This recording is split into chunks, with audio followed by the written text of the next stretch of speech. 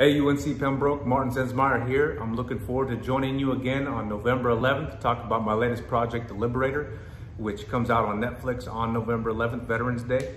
I also want to give a shout out to Campus Engagement and Leadership, PAC, the Haudenosaunee Greek Council, American Indian Studies, and of course the Office of Student Inclusion and Diversity.